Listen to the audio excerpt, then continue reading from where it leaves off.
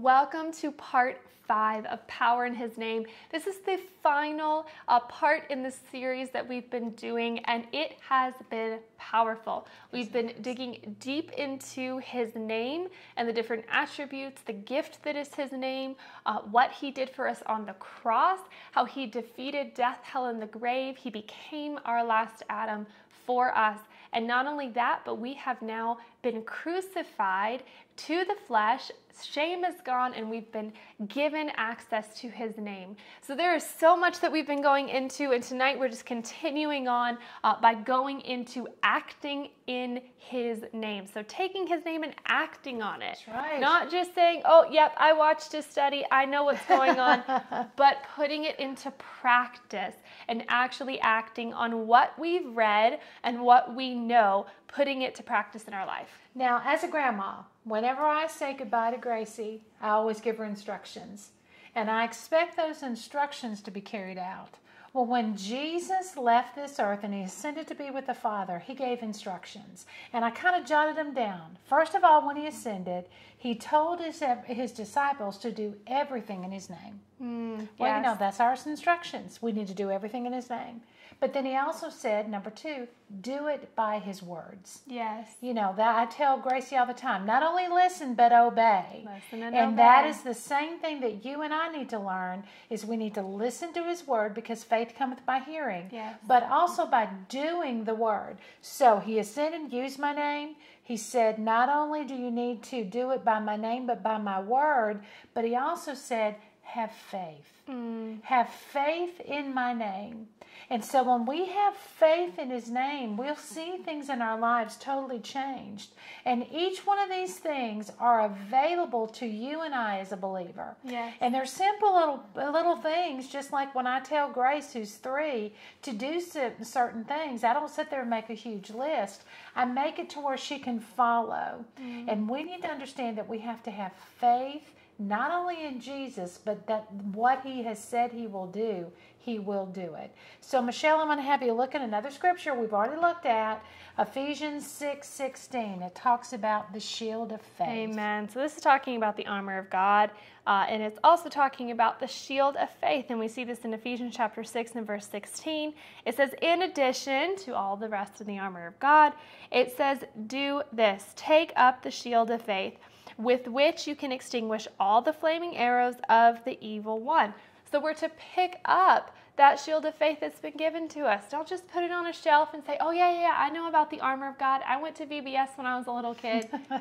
Take the armor of God, put it on, and use it. This is not theatrical. This is not childish.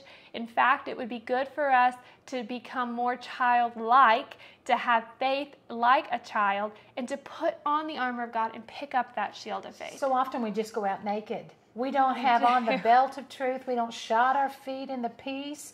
We need to also take up the shield of faith, because it says, well, yes, but sometimes I know in situations, I know that I'm different and weird, but if I'm being attacked, I just find myself doing this. I've taken up the shield of faith that quenches not just a few, all the fiery darts of the enemy. And that's my promise. And I trust what I've been told in the Word of God, because I trust Him. Amen. So today I'm kind of going to give you 5 steps to develop your faith in the name of Jesus. Now, are you ready? Yes, ma'am. Okay, number 1, put the word concerning the name of Jesus first. Just figure that it's got to be first. And that means don't compromise. Oh my goodness, I get so tired of the church compromising. I get tired of people compromising. Think how the Father God feels when He laid down His life for us. So put the Word of God first. Put the word of Jesus' name first in our life. Number 2, we said this briefly last lesson. Meditate on the Word. Yes. So can you give me a definition of meditate? Don't look at my notes. I love her I know you do. so much. Meditate means to chew. Didn't even give me a chance to I know, answer. because I could tell that she was hesitating. It means to chew, to mutter. That's what you were just doing. To mutter? Mutter. Mutter. and to attend, declare, and imagine. That's good. That's what That's meditate beautiful. means. Thank you. Well, you know, muttering. So often, I even get on Grace sometimes. I'll tell her to do something, she'll go, and I'll say, quit muttering. But you know what? That's the definition of meditate. I didn't know she was meditating on what I was saying. She was being spiritual and you were I was chewing her out. chewing her out. And then also, we need to not only meditate, we need to see ourselves as victorious in Christ. That's good. And also see ourselves as being a deliverer for others. We That's covered that beautiful. with Peter. Yes. You know, you just go into a city and you see a need, and it's like, okay, come here, in the name of Jesus. Meeting needs, reaching people, changing lives. That's right. So good. Number 3, act on the word. Mark 16, Yes. verse 18. Can you read that And to that's us? what we're talking about That's what right we're now, is talking about. acting on the word. So Mark chapter 16 and verse 18, this is part of the commission. And I love this because it is a co-mission. You take him out of it and it's your own mission. It doesn't work. So you need you and Jesus side by side, commissioned together. And when it's the two of you, you're going to see mighty things happen. It says in Mark chapter 16 and verse 18, they will pick up snakes with their hands. You say, wait a second, I don't like snakes. I don't either. But I like to think of this as that you're literally going to pick up the enemy and his demonic forces with your hands, and it's not going to harm you. That's right. Think about Paul on the island of Malta, where in the book of Acts he's bit by that snake, and what happens? He shakes it off. He throws it into the fire. So when you have a situation comes out of nowhere, it's poisonous, it's intended to kill you, no weapon formed against you will prosper. So you just shake it off into the fire. It says, they will pick up snakes with their hands, and when they drink deadly poison. No matter what's going on, I know, and I can understand, we're in this household, we're dairy-free. That's right. We're gluten-free. We are. We're carb-free. Sugar-free. We're Yeah, sugar-free. What do we eat? Tree bark and water. That's pretty much it. But a lot of times people do it because they're trying to be healthy, but I hear like BPA and elemental PA I don't know any of and those. all those things. And a lot of people genuinely are concerned with whether it be what we're having put with food or maybe whatever. medications, whatever the sense might be. I know there's a lot of new medications that have come up. And if you have anything inside of you that's been ingested, God's saying, hey, I want to give you this promise way before we ever have this happen in 2021, 2022, that you will drink deadly poison and it will not hurt you. So let's say you're having an adverse reaction to something. Hold on to this. No matter what you might have had put in your body or you might have ingested, no deadly poison will harm you. That's right. What a beautiful promise to stand on. It says they will place their hands on the sick and they will get well. And that's why we're called to lay hands on people and to pray over people. Just that simple touch, it's that transferring of the anointing. And that's what we're called to do. And the promise is that they're going to get well. That's right. Hallelujah. I know. Because God's word is true. It's Yes. not a lie. It's the truth. But you and I have to activate our faith. Now, what does activate mean? Simple way. When I go into a room that's dark, I activate the lights. I turn them on. Yes. And so my faith gets activated when I turn it on. When I start speaking the word of God, when I start declaring what he's already promised me, by his stripes I am healed. Or, Father, I thank you that all of the needs that I have been met by your riches and glory by Christ Jesus. Yes. That's the way you activate your faith. So act on the word. That was number 3. So number 1, I got to go back. Put the word concerning the name of Jesus first. Number 2, meditate on the word, mutter it, chew on it, digest it. Number 3, act on the word. Activate that word in your life. Number 4 is make a decision to live by faith. And you say, how do I do that? Practice living by faith. Just know, God, thank you. By your faith that you've given me, because I'm a believer, I'm going to see things changed. Yes. And I'm not going to be moved by my feelings.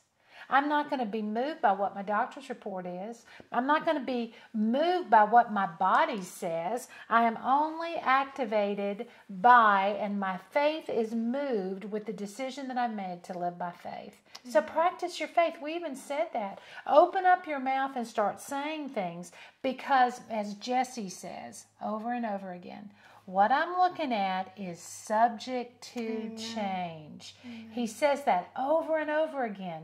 And what we're looking at with our natural eye is subject to change. But the Word of God is forever. Hallelujah. So make your decision to live by faith. And number 5, this one's sometimes tough. Make the decision to live by love.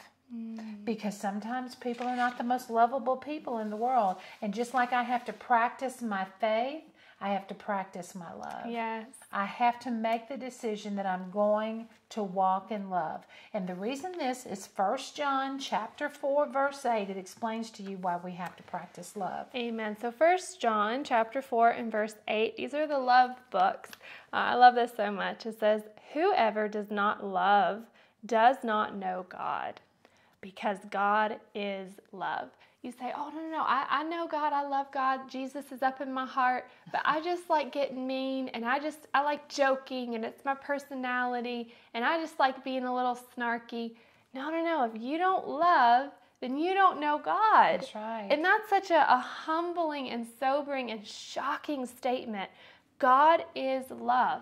And so you're going to do what that character and the attributes that you have, I should say, is what you worship. In other words, did you just drop your mic? Yes, I did, Yes, but it's did. still attached. That's okay. In other words, if you are worshiping God, who is love, you're going to love. And this is kind of mean, but if you're worshiping the devil, he's not love, and so you're going to act more like that. So it's a fruit. And Jesus says you're known by your fruit. And so if we are lovers of the Lord, if we love God and we love His Word, then we are going to love one another, because that's His first and greatest commandment, is to love God and to love one another. So we have to walk in love with one another. That's right, and love is not a feeling. No. Love is a person. His name is Jesus. Yes. And we have to get to that point to realize that. And so often we'll say, well, this person hurt my heart, or this person injured my family. Well, you know, John the Baptist got beheaded. And Jesus did not take offense. I'm sure he was saddened in his heart, but he wasn't going, I'm going to take care of them and they're going to get it one day. No, he loved them because he knew they needed Jesus. They needed that salvation. So you and I as a believer must take the position of walking in faith, but walking in love, but also using His name. Because that name of Jesus is so powerful. It is. And the moment that you and I have received Him as our personal Savior in our hearts and in our lives, we were recreated to be a love building, a temple of the living God that houses Him so that He can be glorified. But we have to develop our faith. We have to develop our faith, and we will see the results that we need to see in our lives. So the scripture I want to end with, I kind of threw this one in. You can see here by my notes. John 14, verse 13. Read it, because I'm going to give a different definition. Amen. So John chapter 14 and verse 13, it says, and I will do, this is Jesus speaking, I will do whatever you ask in my name, so that the Father may be glorified in the Son. Okay, you ready for my translation? Because I found it.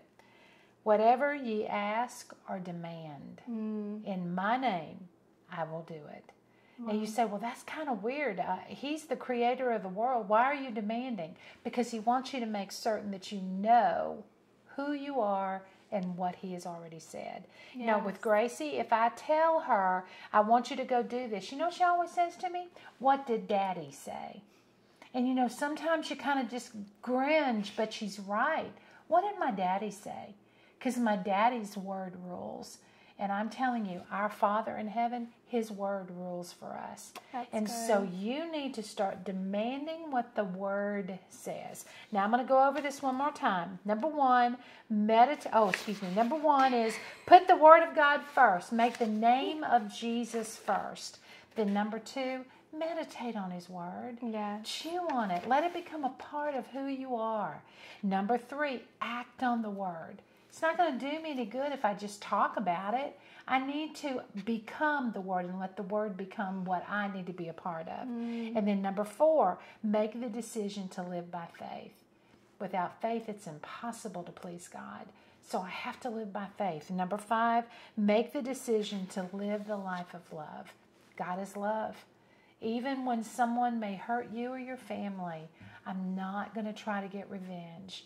What I'm going to do is bless them and then give Jesus the glory for my life and their lives. Amen. Amen. So we pray that through this study that you have grasped just a portion of the name of Jesus. Right. And so take that name, and the next time you're in a scenario that you don't know what to do, say the name of Jesus. Say the name. When you say his name, the enemy, he not only trembles, but he flees, and every single knee must bow to the name of Jesus. That's right. So we just declare the name of Jesus over Yes. you, over your body, your finances, your mind, your spirit, your situation, and your surroundings. We declare the name of Jesus, and we are so thankful for you. We are so thankful for you watching. We love you, and we are excited for the next couple of series that we have in store. Thank you so much.